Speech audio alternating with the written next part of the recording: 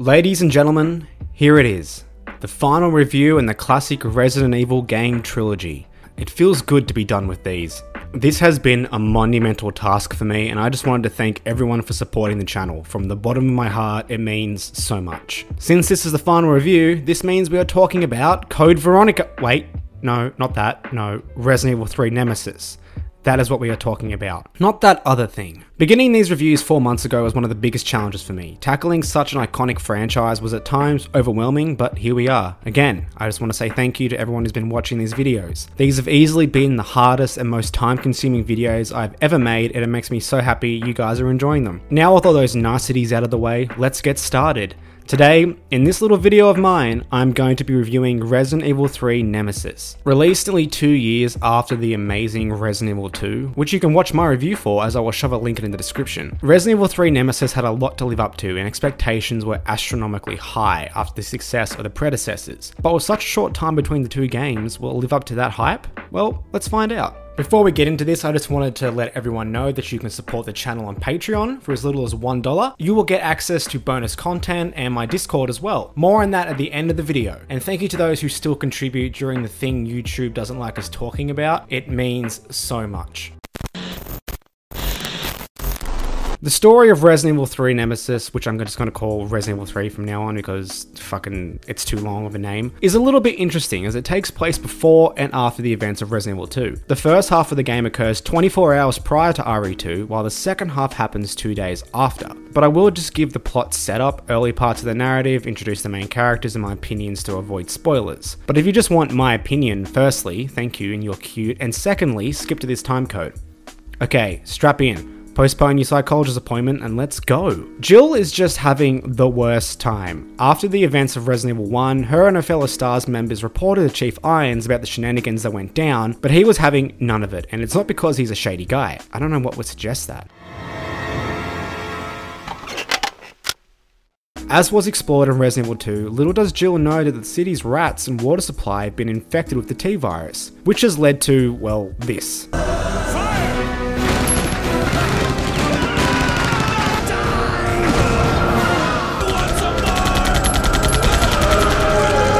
While chilling inside her home, Jill decides she ain't got time for this and it's time to actually escape Raccoon City. After she dives out of her exploding apartment complex, she makes her way to a warehouse where she meets a lovely dude named Dario Rosso, whose mother, wife, and daughter have been turned into zombie food. Gotta say, Dario got out of a lot of responsibilities real fast. The pair chill for a day, make some small talk about their dead friends and family, but Jill soon realizes that hunkering down isn't the best idea as this is a Resident Evil game and that never works out well. She tells Dario that she's going to try and find a way out and he should tag along, but Dario doesn't want to end up like his family and has a hissy fit before running into the back of a truck.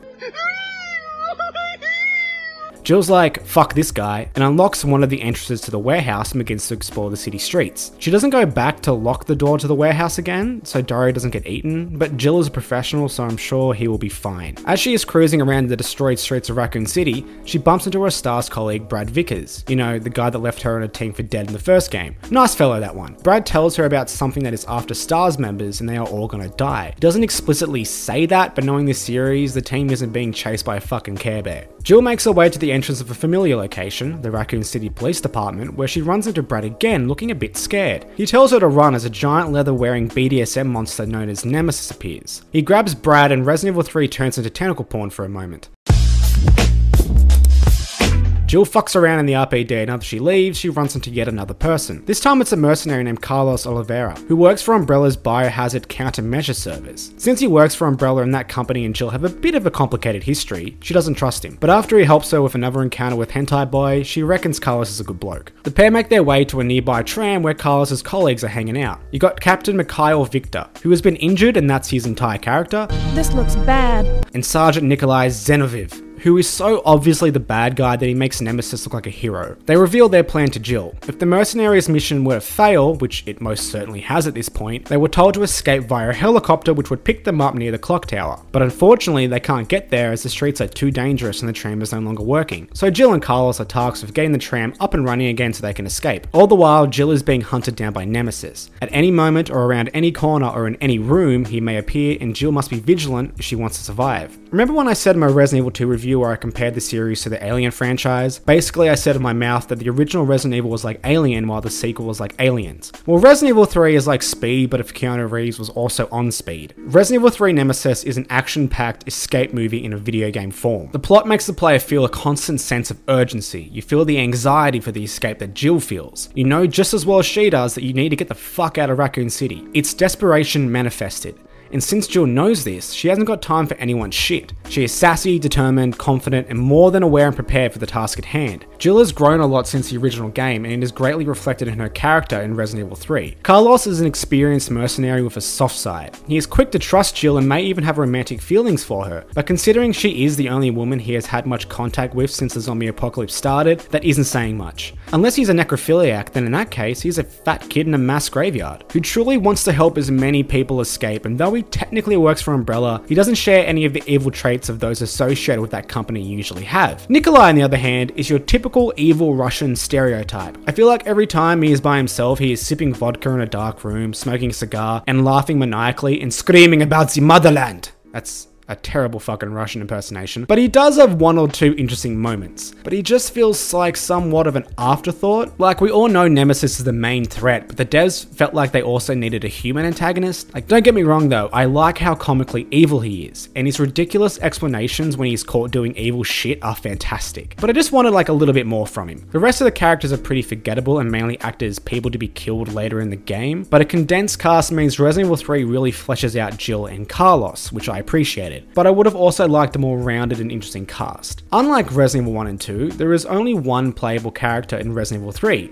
that being Jill of course. Gone are the multiple characters with their own plot lines or the zapping system. But this does mean there is now one cohesive through line in terms of plot. Also, it means the story is specifically built around Jill. It is distinctly her story. You could have featured some random new character, but I feel like this story really lets Jill become the character she is known for. You also play a brief segment as Carlos in the game, but I can't go into details about that because spoilers. But let's just say it's actually a decent idea. The developers clearly saw Resident Evil 2 in the moments where you played as a secondary character and realized that just doing this boring like block puzzle thing and just kind of going on this really predictable route was kind of just, you know, shitty. So they actually had a whole segment dedicated to Carlos with his own unique area and all that stuff. So I kind of actually loved it. It was fun to play as Carlos. But that doesn't mean this plot doesn't try to include something new. So Resident Evil 3's addition to the branching storylines that were established in Resident Evil 2 is through two separate mechanics. The first, and probably least important but still worth mentioning, is certain story moments and character interactions can take place at different locations, thus causing them to play out somewhat differently,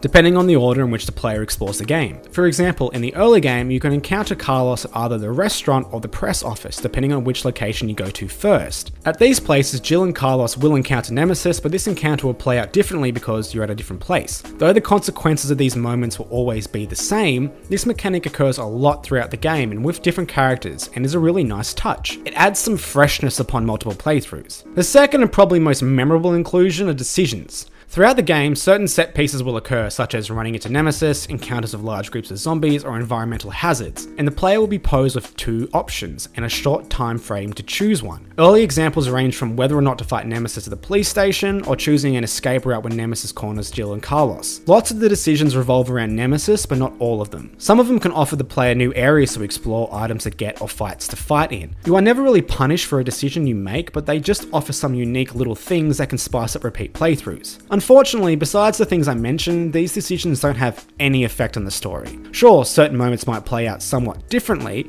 but the core story will be unaffected. I would have preferred the decisions to have more weight, as without any sort of consequences, they just come across as being in the game for the sake of having something somewhat similar to multiple characters. It gets nowhere near to the replayability of multiple characters and barely holds a candle to the zapping system, but it is nice that the developers even included this considering the game's small development time. The overall story in Resident Evil 3 is pretty compelling and exciting. Deciding to center the plot around the escape from Raccoon City was a great idea as it really gets the adrenaline pumping and instills a sense of urgency, which is further reflected in the gameplay. I'll get to that later though. I always wanted to explore Raccoon City further when I played Resident Evil 2, and this game scratches that itch. Jill really gets her time to shine, and Carlos is a fun, albeit one-dimensional new character. Their interactions are easily the highlight of the game though. The inclusion of Nemesis as a threat is also a great addition, and perfectly expands upon the idea of an antagonist that was flirted with in Resident Evil 2. It is awesome to have this singular foe constantly hunting down Jill, and leads to some pretty great story moments. especially in the second half of the game. The other characters are just okay and aren't as fleshed out as those found in the predecessor, but they do the job they need to do and that's fine. I didn't enjoy this story quite as much as Resident Evil 2, but what is here is a fun, blockbuster romp through the streets of Raccoon City.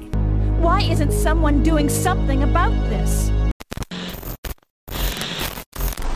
In my Resident Evil 2 review, I talked about in great detail how that gameplay started to flirt with the action genre. Well, Resident Evil 3 wants to take the action genre out to dinner, take it home, screw it and have little action babies. There are much more enemies, many more set pieces with explosions and whatnot. The whole game just feels more bombastic and chaotic, which I think perfectly reflects the apocalyptic, escape the city tone the game is going for. But that comes at the cost of the slower, atmospheric moments. They are still present, but just not nearly as much as before. Though, not all the tension is lost, and I will discuss that further when we get to the leather daddy. Okay, so gameplay wise, we are doing the same stuff as in previous games. All of the changes that were implemented in Resident Evil 2 are here and are looking as good as ever. So I won't be going over the stuff that I mentioned in my previous reviews because, you know, you can just watch them. And also, if I have to talk about that shit for a third time, I will blow my fucking brains out. So we got tank controls, fixed camera angles, item management, limited saves, blah de blah de blah. Everything is here and relatively the same, but I will go over the changes. Jill has some new and unique movement additions. Some great, another not so much. Firstly, she can perform a quick 180-degree turn. This is some good shit right here. No longer do you have to turn around at the speed and breadth of a truck stuck in mud. If you want to turn around quickly, you can just do it. This just speeds up the gameplay significantly, but can also be useful if you find yourself cornered by enemies and need to face them quickly. You can now just walk upstairs without the need of pressing a button. This may seem small in the grand scheme of things, but it's just another small tweak that smooths out the gameplay and makes the world feel more connected and explorable as opposed to separate screens on a television. The one new thing that is basically useless is the dodge. If you press the shoot button at the right moment, Jill will perform a dodge. This game has a lot more enemies, some of which are very fast, so the dodge mechanic was included and you would think I would love it. But because it's mapped to the same button as shoot, and the enemy's attack animations barely have a noticeable wind up, I never actually performed a dodge on purpose. Every time I performed it, it was by a complete accident.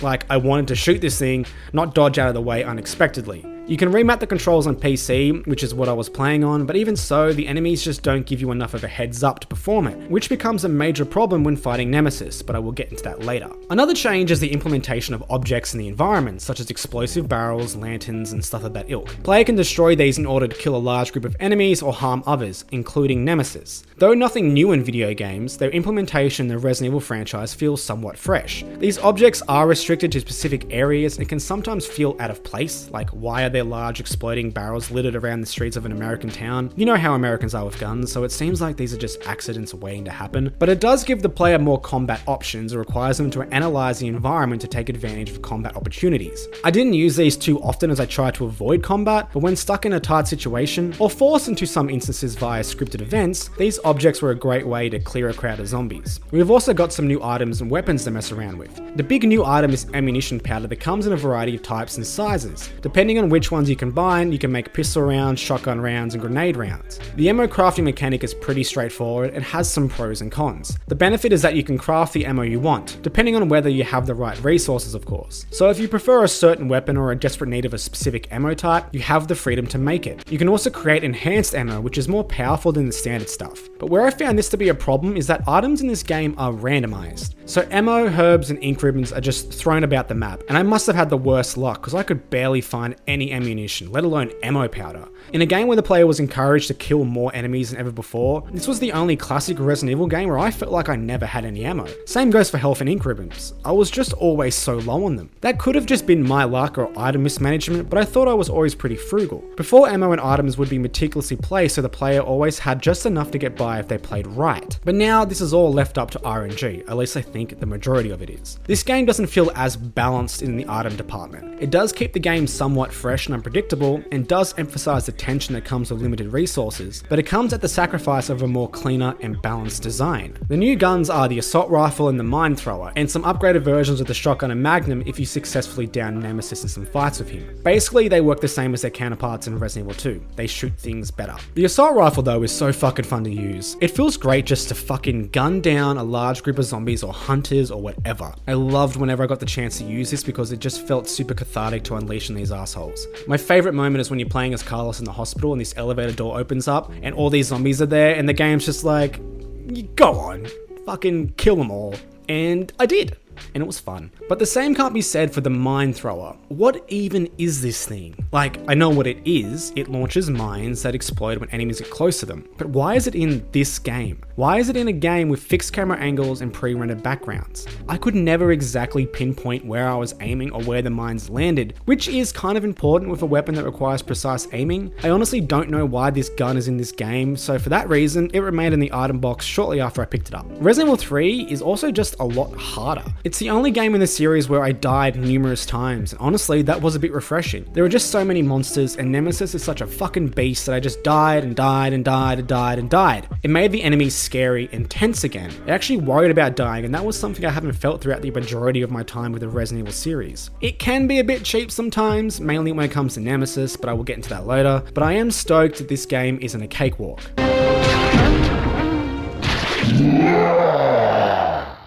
Oh boy, I have a sordid history with the Resident Evil puzzles. Basically, I don't think they qualify as puzzles. And in my Resident Evil 2 review, I said that I've come to accept the Resident Evil series has shitty and easy puzzles, and I thought I was done. Well, Resident Evil 3 wasn't the place I expected for the puzzles to stump me so bad, several times I might add, that I actually had to resort to looking up the answers, because I'm a big dum-dum. The standard put things in things so-called puzzles still remain in Resident Evil 3, and they haven't changed in any way, and will make up most of the puzzles in the game. But the game also includes some puzzles that involve matching an image on a screen, which is a lot harder than it sounds. Listening to two musical boxes play portions of a song to then go to a third and combine the two tunes to make a cohesive song. All this bloody head scratcher involving analyzing crystals to put in the correct time on these clocks. I still don't know how to do this. This thing stumped me and I had to look up a guide. And because the puzzles are also somewhat randomized, this took a while. But honestly, I was so happy to stumble across puzzles in this game that actually involved me to use my noggin. And I think there's only like one block puzzle, and it's super quick. I'm so happy about this. I would like to thank all my family and friends who don't watch my videos, and all my subscribers who put up with my nonsense. Seriously though, these puzzles are a massive improvement over the prior two games. It feels like the devs really got out of the established ideas of what a Resi puzzle could be and did something new, and I am grateful for that. But now we're talking about the head scratch and stuff, we gotta talk about the shooty bang bang who we kill and stuff. We got a familiar cast of enemies in Resident Evil 3. Zombies, zombie dogs, crows, and spiders all make an appearance as per usual, but I won't be talking about those as they work in the same way as in previous games. Though there are so many more enemies in the game, which really lends to the feeling they are overwhelming the city, which I thought was an awesome touch, and yet again, further steps into the action genre. But let's talk about the new additions. First up is the Drain Demos, I think that's how you pronounce it, and Brain Sucker. The former are apparently fleas that have been affected by the T-virus.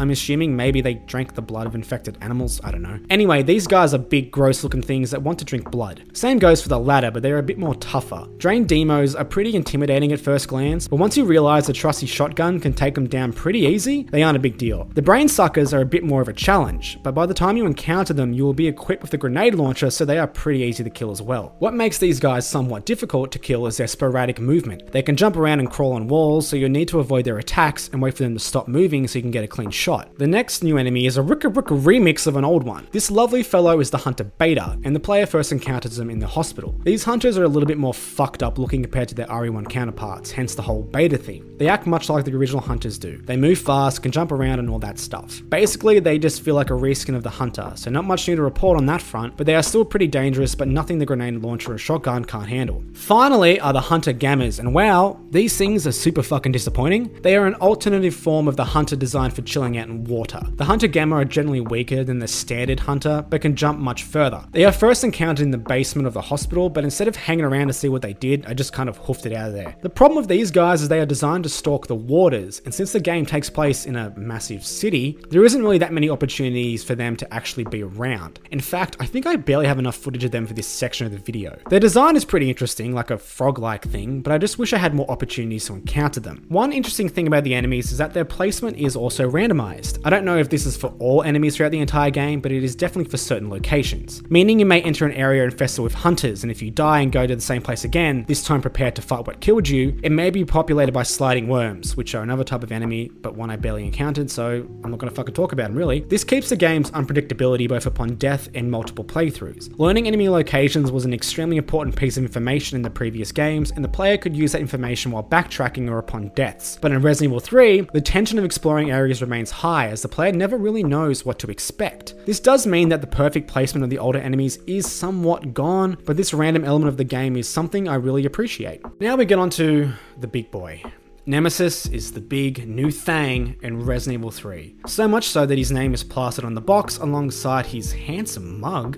Ooh, hello. As I mentioned before, he is yet another one of Umbrella's fun little science experiments designed to hunt down the members of RPD's STARS unit. Basically, it's just like testing out if he can do it, I think. His design, though, is iconic. His body wrapped in leather, tubes piercing his skin, which is decayed and torn. His dead eyes alongside his beautifully white teeth make him such a memorable foe, and if you play your cards right, a memorable lover. Remember Mr. X from Resident Evil 2? I like his inclusion in the B scenario as it was a way of keeping the player on their toes. My biggest issue with that lumbering buffoon is that he wasn't really a threat and was restricted to only a few specific moments in the game. In my review, I talked about how I wanted him to stalk the player, and I wish he was more versatile as a foe. Instead, he was just a guy who would occasionally remind you he existed from time to time. Nemesis, on the other hand, is everything I wanted from Mr. X. For better and for worse. Nemesis is dangerous. He's extremely fast, has numerous attacks that can hit from close or long distance. He hits like a fucking truck and takes a lot of ammunition to put him on the ground. You encounter him in several scripted sequences, but what makes him an actual prominent threat is he will stalk the player throughout most of the game.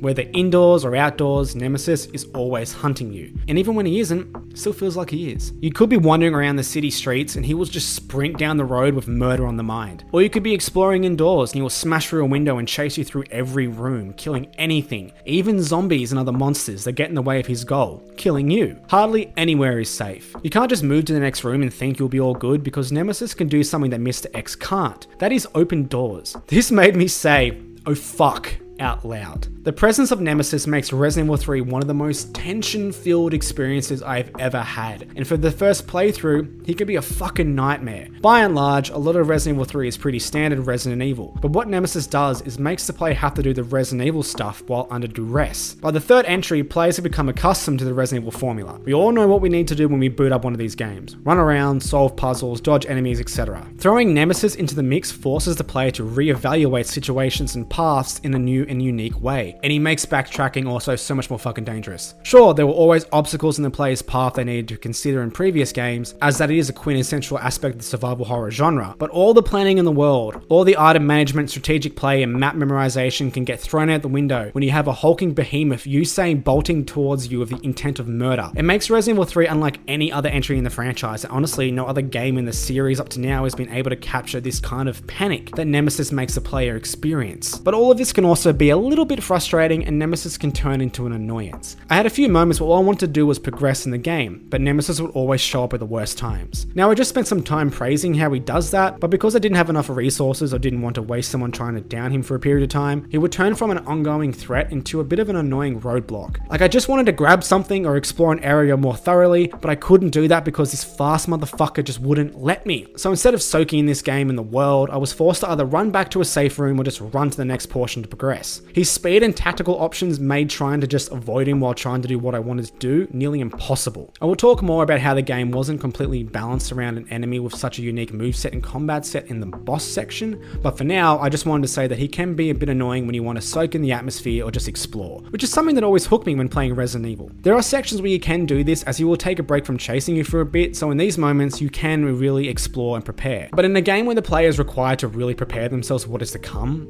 more so than any other game, Nemesis can interfere with that and leave the player unprepared for later parts. This is the only Resi game where I truly felt items were limited, which I know is a major part of Resident Evil, and I believe one of the reasons is because Nemesis stopped me from stocking up. The ammo crafting system may have been a way to accommodate for this, but you still need to explore to grab the ammo powder, so the issue persists. This isn't a major problem though, but I thought I should acknowledge it. If you do have the confidence to fight and kill Nemesis, he will be kind enough to drop some items. These range from weapon parts that, when combined, create new and more powerful weapons, or packs of first aid sprays. This really rewards the player for threatening their life and wasting their ammo to take down Nemesis. Now, I never did this because I fucking suck at fighting Nemesis, but if I had the confidence, I would have really loved a bigger shotgun. Overall, Nemesis was a breath of fresh air. 3 games here, the devs knew they need to really mix things up to keep things from getting stale, and since they had such a small development time, Nemesis was a great way of innovating and keeping things fresh, fresh without having to overhaul the core gameplay, but also making the core gameplay more intense. He does everything that Mr. X couldn't do, and he makes Resident Evil 3 one of the most nail-bitingly tense horror games of all time, in my opinion. But now we talked about the enemies, we got to get on to the big bad bosses, and yet again, I got a wish fulfilled. In my Resident Evil 2 review, I said I enjoyed Birkin as a main antagonist who the player fights several times, but in order to keep these encounters fresh, he transforms, which changes his movement and attack capabilities. But he wasn't as persistent. Nemesis is the main antagonist of Resident Evil 3, and he will be the main boss the player fights. Though you can fight him when you run into the boy within the streets or other places, there are several actual boss fights with him, and with each fight he mutates, giving some new attacks and keeping the fights fresh. These are fucking hard. Nemesis's fast speed and vast movement set aren't too much of a problem in the open setting of the game, where you're going from place to place and exploring, but the boss fights are restricted to certain confined areas and he can quickly become overwhelming. The main problem is that he's just so fucking fast. I kept trying to get some distance between him and I so I could do some damage, but every time I tried, he would quickly close the gap and hit me as I was pulling out my gun. So boss fights would turn into this weird cat and mouse back and forth between us until one of us was dead. Most of the time, it was me. Now I know in my previous reviews, I wish boss fights demanded more from the player than just running from one corner to another and shooting the boss until they are dead. And I know I said those fights were too easy, but this seems like an overcorrection. And also, the boss fights are built around the dodge button working when the player wanted.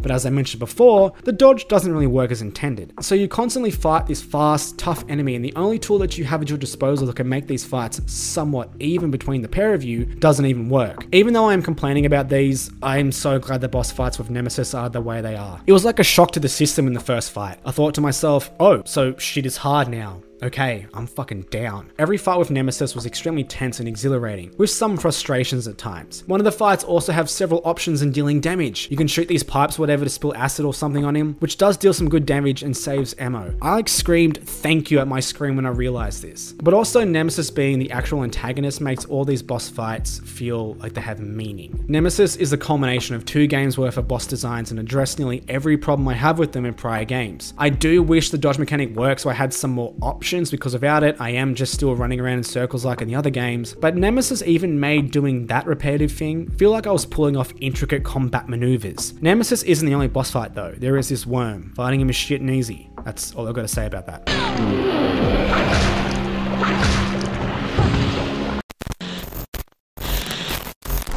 The quality of environments haven't changed much since Resident Evil 2, which is not an insult because that game blew me away of how good it looked, so the same goes here. Shit looks nice, but where there is a major improvement is just how much is going on in these backgrounds. Because the game is set during the midst of a zombie apocalypse, the developers went absolutely crazy and the streets of Raccoon City encapsulate this craziness. Buildings and storefronts are destroyed, their windows shattered and the insides have been destroyed and ransacked. Cars remain vacant in the aftermath of a crash, their metal crumpled and scratched. Their windows remain open as though something pulled out the drivers. Even some people who have turned into zombies laying waiting for the right moment to launch at their next meal. Rubbish, broken glass, blood and bodies litter the streets. Those who are lucky remain corpses, those who aren't get back up. Fires burn uncontrollably while smoke consumes the streets. New 3D environmental effects add a nice layer of atmosphere. Bugs will circle around a street lamp and rain will pour from the pitch black sky. There are many alleys, buildings and areas a player can explore, and it's an awesome change of pace from the level design in previous games. There are so many interesting and unique places to go to, and though the player will run into a lot of straight lines while exploring Raccoon City, it feels more alive and believable because the game is set in a city. The streets of Raccoon City have been painted with a brush of indiscriminate violence,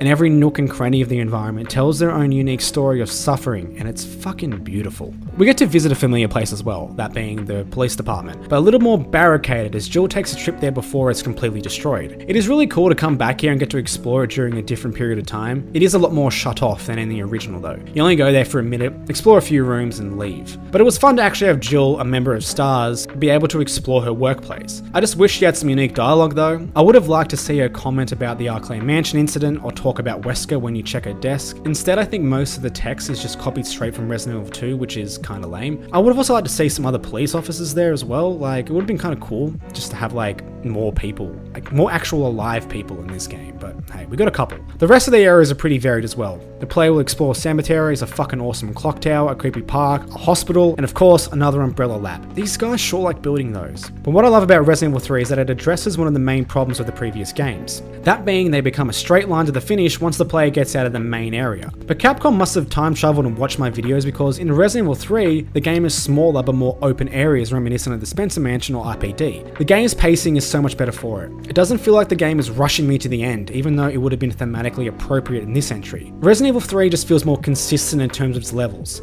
Not spending loads of times in one place and then blitzing past several areas in a dizzy haze is just such a better experience. The clock tower is awesome to wander around in. It has this gothic mansion vibe similar to the Spencer mansion. Each room is something cool to look at. The park is really atmospheric, place full of tight walkways and dark corners. I also imagine this place is just creepy even without the whole zombie apocalypse thing going on. The hospital is a really fucking cool place to explore, and I'm surprised it took 2 games to kind of get here. Like, of course you want to explore a hospital in a zombie outbreak. Like, that's just like the best place to have a look in. The lab is just a lab, but it does offer some unique areas with interesting enemy placements that makes it feel really dangerous. Resident Evil 3 allows the player to really explore several locations in Raccoon City and really get a feel for the mood of the place. I wish Resident Evil 2 did this a bit more because it just feels right in a series such as this. The actual character models in Resident Evil 3 have received a slight downgrade. Nothing too drastic, but it was very noticeable when I booted up the game for the first time on my PC. I thought I did something wrong, but nah. This is just how the game looks. Models are still detailed, but look a little bit more muddy, and each character does have a distinct look, and their designs are still memorable as well. But the reason why the graphics dropped a little was because the game was pushing the limit of how many enemies it could have in one screen or in one area. There are fucking loads of undead and monsters created in a lab wandering around. The zombies especially look awesome as their models are way more varied than both prior Resident Evil games. The lower visual quality is a clear design sacrifice in order to really capture the mood of a zombie apocalypse. I wouldn't have believed a few zombies and monsters here and there could have overthrown an entire city. So the devs knew they needed to show the sheer size of the outbreak at the cost of some muddier visuals. And honestly, I think it was a good decision. Overall, the visuals, the environment, and the level design feel like a breath of fresh air for the series. It addressed all my problems and then some. The static backgrounds are the best in the series so far, and though the models look a little bit worse, that is more than made up with the sheer size of the outbreak. Because if it wasn't believable, it would have taken away from the frantic and intense nature of the game. But thankfully, Capcom made Resident Evil 3 look and feel like a city overrun by the undead, and I loved exploring every single area. No!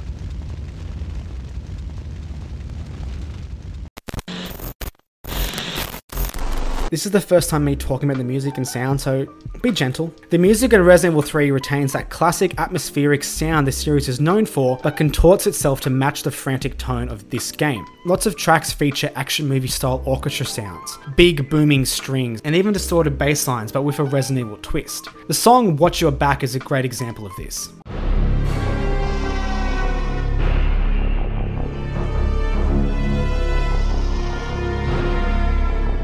It feels haunting. The strings are twisted, shifting in pitch within one note, making the track feel dreamlike, but with sharp notes piercing the ears, giving that sense of urgency. While the track Unstoppable Nemesis is the perfect music to accompany that big boy.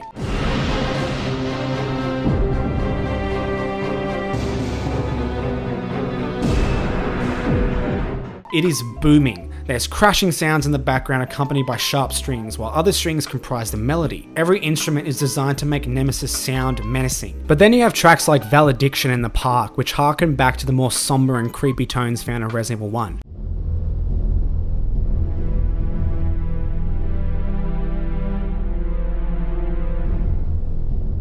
They feature low drones echoing in the background, again with the strings, but they hold their notes for much longer than in the more frantic songs, providing an eerie soundscape. These songs are the perfect accompaniment to the more slower, atmospheric, and exploratory moments of the game. The music does a great job at providing tones for both the creepier parts of Resident Evil 3 and the more action-packed, frantic moments. And some tracks even seamlessly transition between the two. I think this is some peak music right here.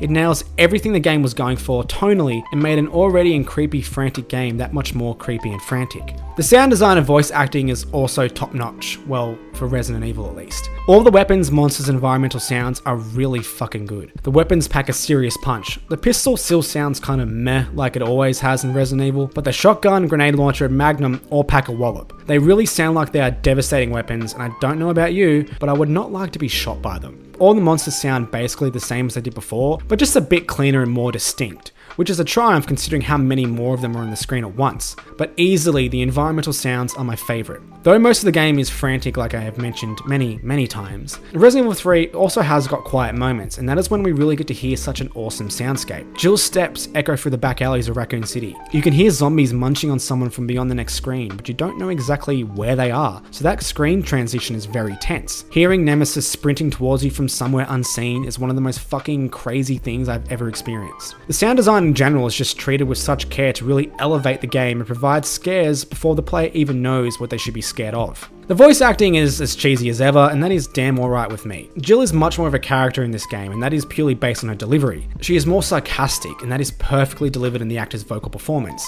Considering Umbrella caused all this in the first place, those liars! Jill just always sounds cynical, like she is constantly thinking, not this shit again. Carlos sounds less like a hardened mercenary, more like an office worker who wouldn't hurt a fly. You're giving up? No. I can't handle it. His voice actor can be a bit cringy at times too, but he doesn't sound too out of place, I guess. Nikolai sounds like someone doing a really bad impression of a Russian accent, like he just sounds too evil, as though he's in a film about the Red Scare or something. It does match the cheesy tone though, so it was actually enjoyable to hear this evil fucker just be evil and enjoy it. What did you do? I had no choice. He was about to turn into a zombie. It would have been a threat, so I eliminated it. 3 games in and the voice acting has improved so fucking much from the original. Every character still has that B-movie charm that was unintentionally established in the first one, but it has grown up alongside the franchise to offer a more rounded and somewhat serious delivery, especially when the script calls for it. But Jill is easily the standout character, and so far, she is my favourite character in the franchise based purely on how she sounds and acts in this game.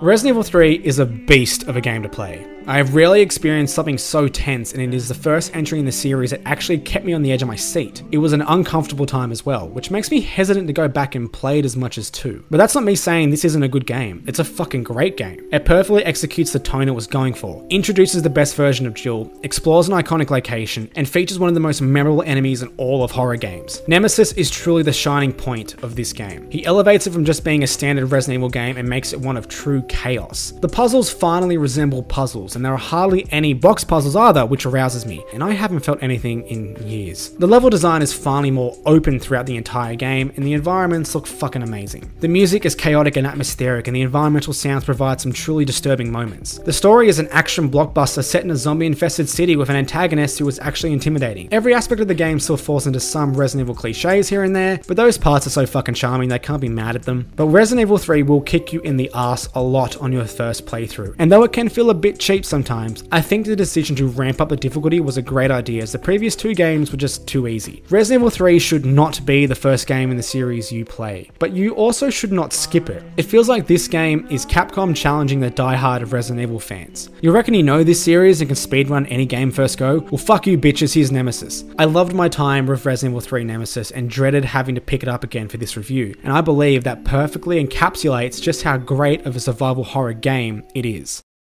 I want to thank everyone again for joining me on this little Resident Evil journey. I'm going to take a break from Resident Evil because I have done a lot of videos in this series over the past month, and I actually want to cover different horror stuff that a lot of people haven't heard about, or maybe some stuff that really gets brought up but should. You can support the channel on Patreon for as little as $1. I will be redoing some of the tiers soon, but as of now, you can get access to my videos one day early, my Discord, and a monthly Q&A video. They're all going to stay the same, I just want to add some extra stuff as well. Once I figure out what that new stuff will be coming to Patreon, I will talk about it in a channel update video, but of course, if money gets too tight, please stop contributing. I will completely understand. Usually I will do shoutouts for Patreons who contribute at $3 or higher, but fuck that, I'm gonna shout out everyone during the We Don't Talk About It pandemic. So thank you to Colby Ball, Joey Monster, Marlo and Dotus, Randolph Sandolph, Sam Barclay, Sleight of Tongue, Walter and Devon John Malone. And to everybody else, I hope my videos alleviate some of the boredom during isolation, and I will see you all in the next one.